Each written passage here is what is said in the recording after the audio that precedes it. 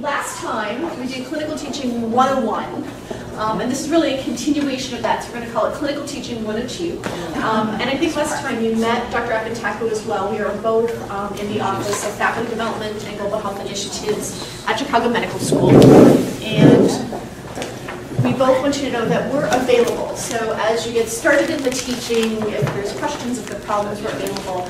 And what I was actually going to recommend to Dr. Waxler was after you have students, after you've had a couple rounds of students, then that might be a time to come back and kind of sort out where are the challenges, where are the questions, after you've tried to put some of these things into action. All right, let's see.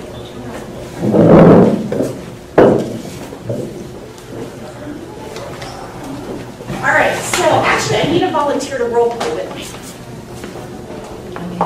Volunteers. Good idea. Any brave souls that have already chewed most of their dinner? No brave souls. All right, okay. Would you come up front? Okay. All right, and bring the little role play little things. And I'll give you a minute. Okay, let's see. I was going to do the very last one, number 7. So you may have a minute to read. And what I want everybody else to be looking for is, this is a review from last time. The teaching styles, remember, assertive, suggestive, collaborative, facilitated. The Socratic method, the questioning, what text needs to be used, and what could we do to make it more effective of an interaction, a better teaching interaction. Oh, and would you like to be the student or the teacher? Learner. Learner? Okay. It's much more fun. A learner is much more fun. You tell me when you're ready.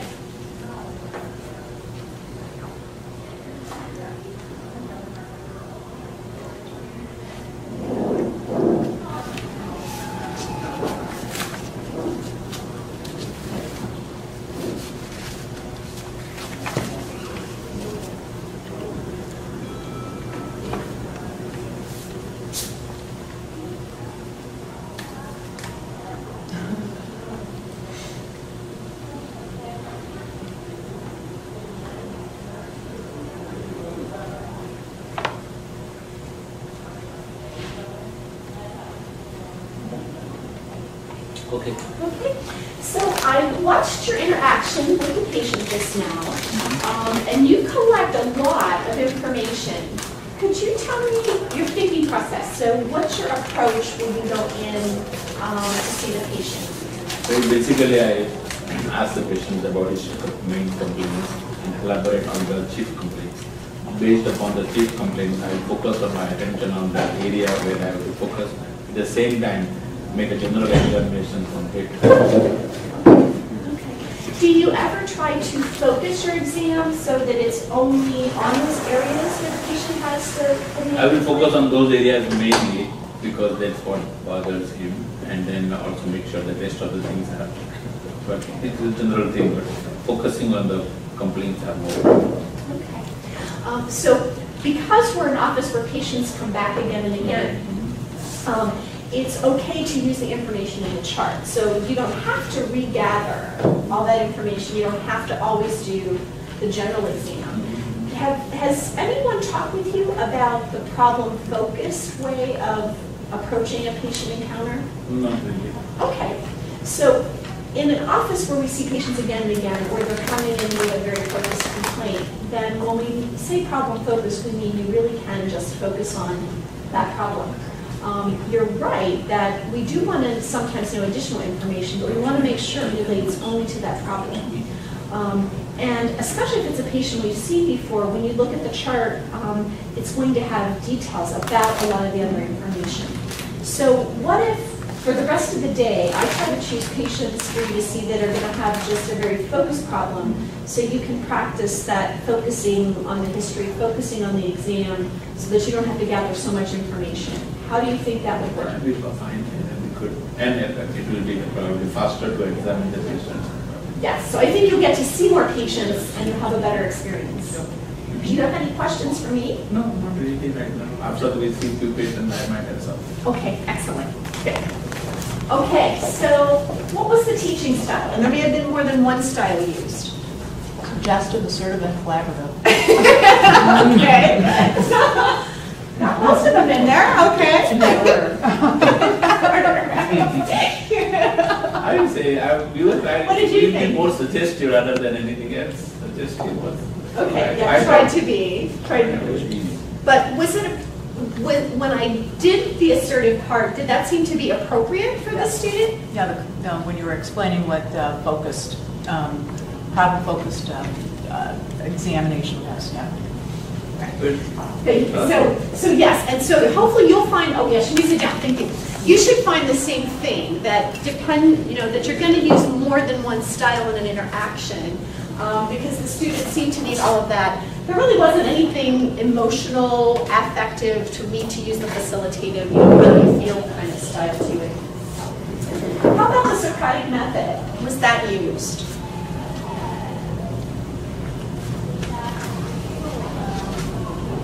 What is the Socratic method? So, okay, can anybody explain what's the Socratic method?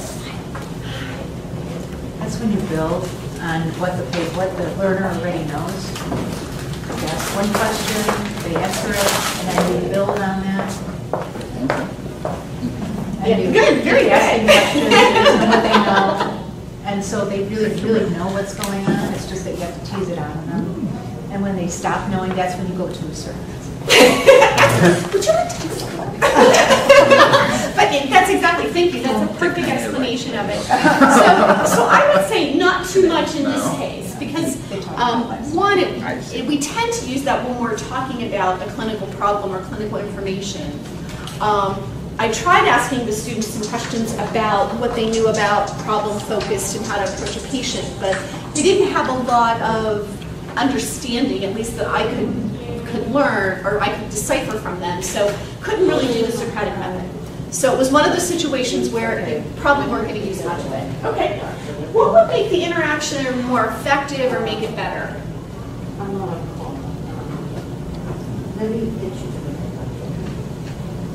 Maybe using a specific example about that patient you guys saw together, okay. like say when you asked this, you didn't need to get that specific. I agree, yeah. So actually talking more detail about that specific patient interaction and giving the students some feedback about the types of questions they ask and what information was truly relevant and what information wasn't. Yeah, that's good. All right, so you remember things from last time. Great. So at this point, I know that if you haven't had students yet, you're starting to plan. What are the things that at this point might be barriers to actually starting the teaching process with students here at Good Shepherd?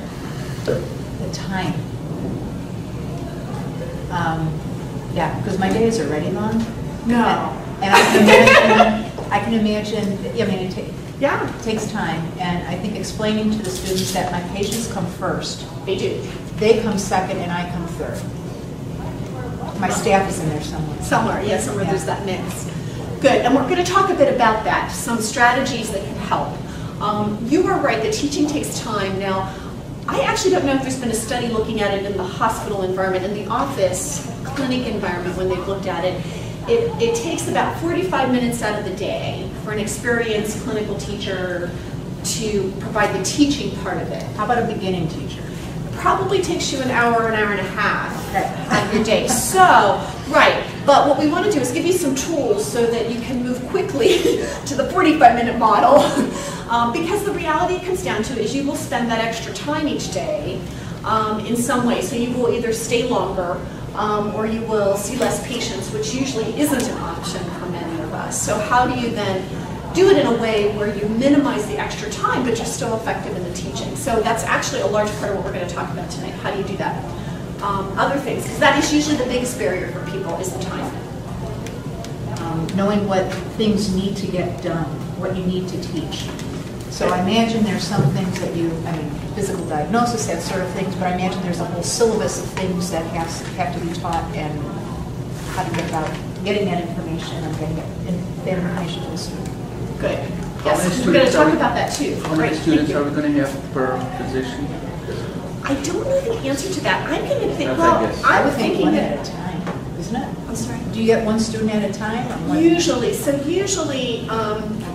in community settings like this, you'll have one student, maybe two, but you actually decide that. So when the school is contacting you saying, when would you like a student and how many students can you take, you actually determine that. But you're right, that in this setting, you're probably only going to have one student apiece, or maybe even one student on your service if there's a group of you. And I really do think that for most office settings, it's hard to have more than one student at a time unless you really have a large practice group. Within the hospital, if you're functioning in a hospitalist model, then it might be possible to have more than one student, again, depending on how big your patient service is that you have. But I would agree with you that starting out, you probably don't want more than one student apiece or one student on your service at a time until you get the hang of things and figure out the flow. Okay, good. So the good news is, because you're right, those are usually the biggest challenges for any of us, even if you've taught a long time. And then this is just a reminder about the things we talked about last time, that keeping the learning experiential, application-oriented, observing the learner, giving them feedback, and using that Socratic method as kind of the core of how you do your teaching are the things that will make it effective for the learner and worthwhile for you. We're going to talk about the rest of that high cycle, that planning, instruction, evaluation, and talk about the rest of the pieces and how they fit and interact. We're going to talk about specific strategies for that instruction and evaluation piece, which is usually where most of us spend most of our time and have the most questions. I'm going to introduce a framework called RIME, Reporter, Interpreter, Manager, Educator. Has anyone heard of that before? No. So it's a way to assess the learner and give feedback and do evaluation. And I think you'll find it easy and really helpful. And then we're going to do some more role plays to try to bring those concepts together so that you feel like you're ready to jump in when the students arrive. To give you just how to get us, so we're really working to have resources available online for you, and that's actually been a lot of what Dr. Afantaktu has done. So this is our website. I know it's long. We're hard to find if you just go to the main Chicago Medical School page, so that's the quickest way to get to us and the faculty development part of what we do. So there are presentations on there. We're working on audio, although we've had recurrent technical issues. I think I told you last time, I'm a family physician. So, I think everything's possible and all of it should somehow work most days. And the technical part is not as easy as we got, but it's coming. I'm hoping really soon. There's links to other resources, so topics that we don't have yet in our own presentations. Dr. Afantaktu has put together a list of other topics and resources that you can access that other people have developed. And then the information on faculty appointments. I know that Dr. Waxler is your point person, and he's getting information out to you, and he said he sent it to you in the mail, and you're supposed to fill it in and give it to him. You can also do it online if you want. So if you're the kind of person that doesn't like paper and would rather type it in, he can actually give you the website where you can go to and just type it in the form and then print the form out and sign it. So keep getting that to him so that he can help walk you through. All right, so the pie. Remember, a food makes it easy to remember. It's a dessert. That makes it even better. And it only has 3 letters. Yes. We talked a lot about the planning last time. We're going to talk a little bit about that tonight, and we're going to spend a lot of time on the instruction. So I'm going to kind of go what might seem to be backwards, but I'm doing it on purpose. So evaluation, we always think of as being at the end. The reality is we have to gather our data and know what we're going to do from the beginning and throughout the whole process. So for evaluation, I really want you to think about, it's emphasizing objectives and improvement. And when you mentioned about knowing what you're supposed to do, what are you supposed to teach them, that's where objectives come in. And that is something that you will get from the clerkship director. On the instruction part of it, we think of that as being the bulk of what we do, but again, it's directly tied to the planning. If you don't have the objectives and you haven't had time to plan for the student, you're not going to be very effective in the instruction. And if you're not gathering data along the way, you're not really going to be able to do evaluation very well at the end of the time. The planning part is where those goals and objectives initially come in. As I said, you'll get this from the clerkship director. Do actually read them. And I know that's hard because we all have lots of stuff to read, but really to look at them, because again, that will tell you exactly where the focus is supposed to be for the time that the student is with you. And the other piece of planning is thinking about how are you going to integrate them into your practice. We gave you an example schedule for those of you that are office-based in doing and how you might be able to give the students some autonomy, but at the same time observe them, make sure you see the patient because you actually have to do that and write a note, and we'll talk about that in a little more detail tonight as well. Okay, so I'm teaching us. Planning makes it possible. So reading the things that come ahead of time, and if you have questions, get in touch with the clerkship director. If you can't figure out who to get to myself or Dr. Apataku, and we'll get you connected to the right person. Looking at really the schedule, how do you fit the student, the learner, into the seeing of patients and the 50 million other things you have to do.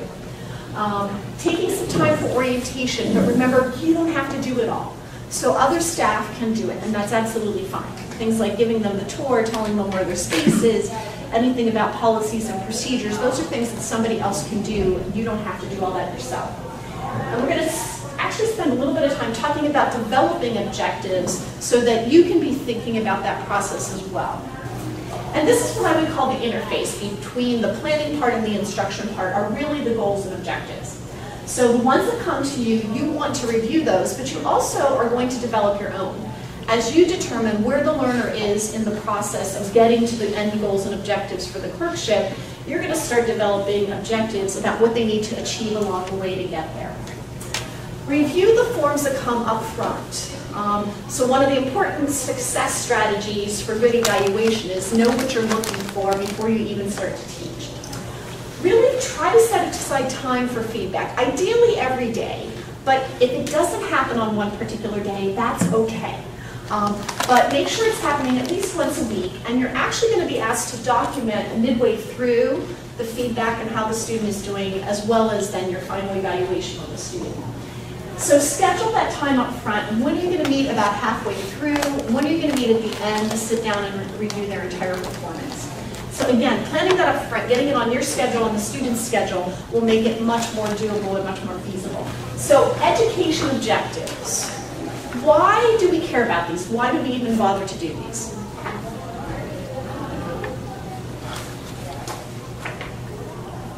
That's the whole purpose. I'm sorry. That's the whole purpose of this. Well, it is. So it determines the purpose, Yeah. right? So objectives are how you define and explain what the purpose is. How does it help you in the process of assessing the student? Not just at the end, but through the whole process. Efficient. I don't know, efficient? Efficient, it does. So it helps with the efficiency, because if you aren't paying attention to the objectives, you don't have a clue where the student is in the learning process. And if it's week 3 and you finally look at the objectives and you go, oh my goodness, we haven't done most of that, then the student's in trouble because they're not going to achieve what they need to, and you're going to feel like, oh my goodness, I haven't fulfilled my role as the teacher and the educator. So the way I like to think of that is it's the way to keep the learner on track. Without the objectives, it's really hard to keep them on track for achieving the final objectives and the goals for the course. Let's see if we got most of them. And it's the way to determine whether they're learning. It's really evaluation. So without objectives, you can't evaluate because you don't know if they ever achieved what they were supposed to achieve. Keeps them on target, allows you to measure whether they're being successful or not as they go along the way, and will support the overall achievement of the clerkship goals and objectives. So what is an objective? How would you define this if somebody on the street said, hey, what's a learning objective?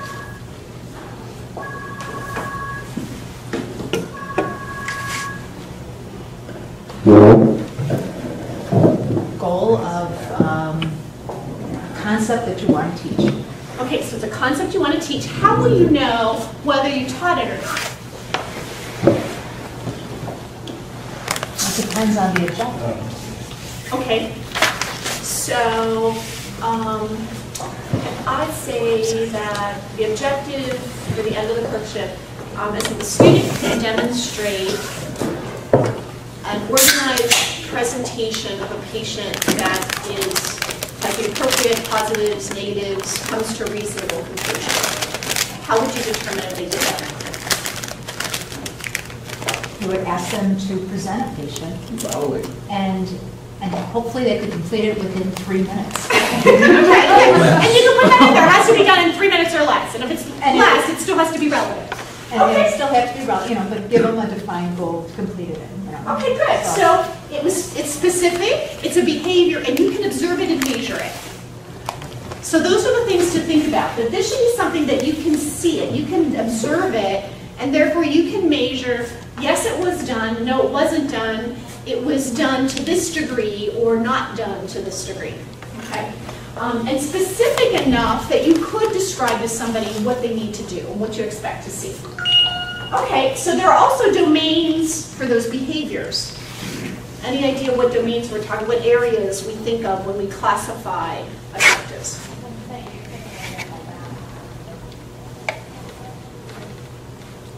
This is going to be easier than you think it is. Practical skills, theoretical skills, I don't know. Right, yeah. Theoretical Yeah, so knowledge. knowledge, cognitive, thinking, exactly right. Attitude, how they interact, things like professionalism, respect, and then skills. And the skills can be technical skills or they can be history and physical skills. And so some ways you can word them. So in the knowledge, identify diagnostic signs, and you can be specific about what that is. Describe diagnostic signs. Develop a differential diagnosis. Describe the evaluation of a disease. Explain the etiology of the disease. Discuss therapeutic options. So all of those would be knowledge type, cognitive types of objectives. And you could obviously be more specific, explain the etiology of streptococcus pharyngitis. Relax there. Attitude, exhibit or demonstrate sensitivity, empathy, respect, display professionalism, seek out learning opportunities, exhibit receptiveness to teaching and feedback. So those would be attitudinal types of objectives. And then for skills, performing a specific procedure so that they can suture a laceration with good wound edge approximation. Perform a specific portion of a history. They're able to perform a focused history on a patient that presents with knee pain and include the pertinent positives and negatives in the history. Perform a specific portion of the physical exam. Complete chart documentation, that's actually a skill. And keeping in mind that most of these knowledge, attitudes, and skills also may involve aspects of other domains, but in an effort to just kind of classify it a bit. So, I need another volunteer to role play. And we'll do number 6, so I'll give you a minute to actually look at it before you volunteer.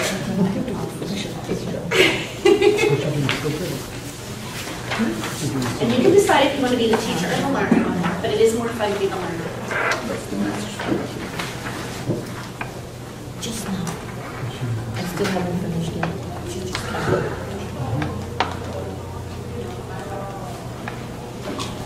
Just a moment. Just a minute. Do Volunteers?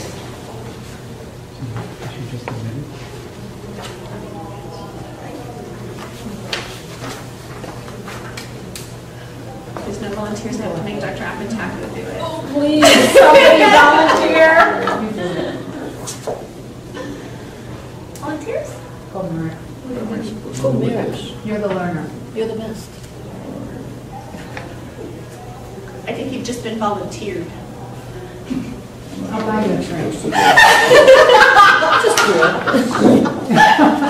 Actually, she probably did that before. Yeah. The rough account.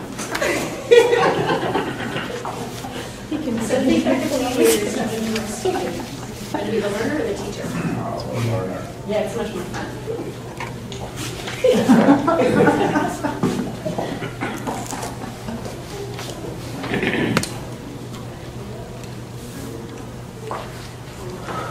Good afternoon. How's your day going? I see you just came out of the room with a little 6-year-old boy, I think.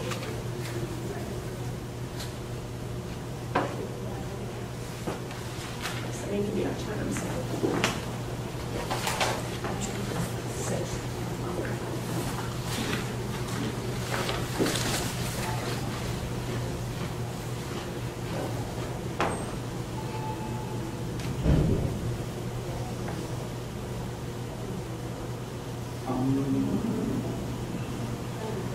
So am I supposed to? Oh, okay. So you just, yes, so you need to ask me about, yeah. So you just saw a 6-year-old boy. Could you tell me what was going on with him?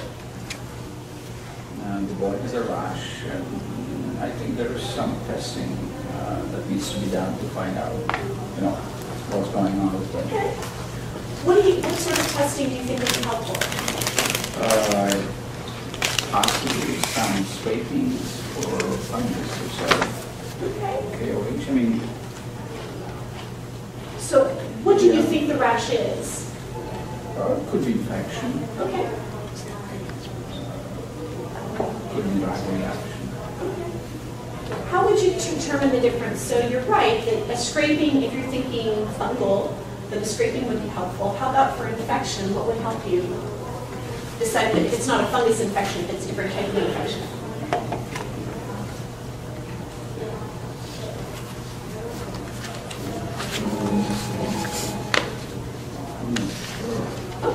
Okay, and that's okay. So, does he have, other than just having the rash, does it bother him in any way? Is it itchy? Is it painful?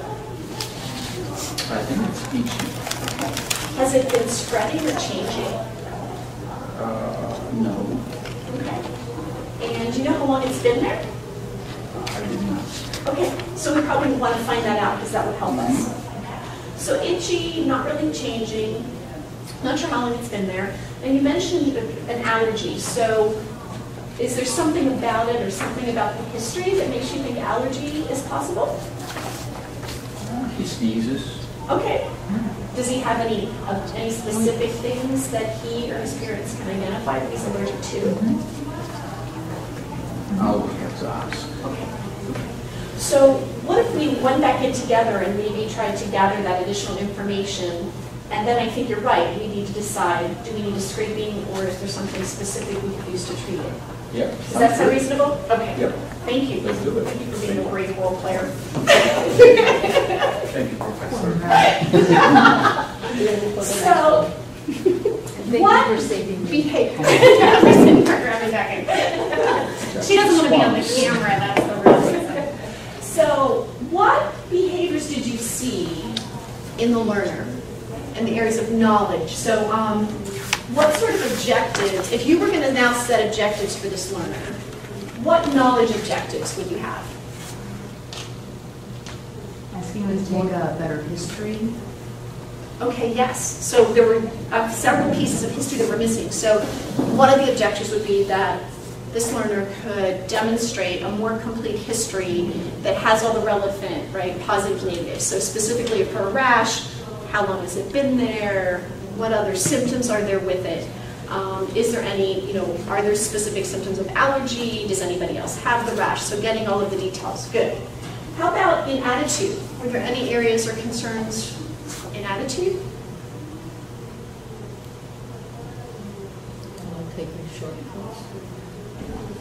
So the motivation part, not taking shortcuts. So he was respectful. His interpersonal interaction with me was fine, but it's more about the attitude of taking shortcuts, not gathering all the information.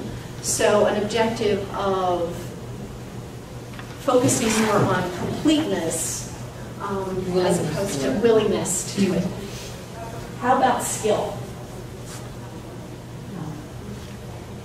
Non-word exam, more detailed exam, better differential, and come up with treatment options, counseling options. And you're right that those activities, those behaviors that we employ in the care of patients and gathering data about our patients, there's both a knowledge, cognitive part, and there's a skill part, right? So you have to know what questions to ask, but there's the skill of asking the questions.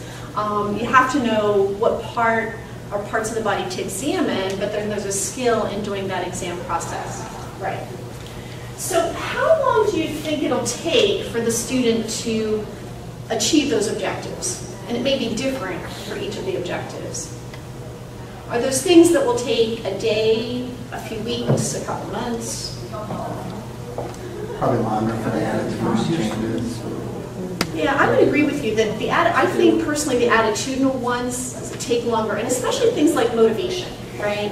Because that's so much personally, internally driven, that really working on that one of how do you have that attitude, how do you change your way that you approach your work, so that you really can do this well and be a physician that takes good care and provides high quality care.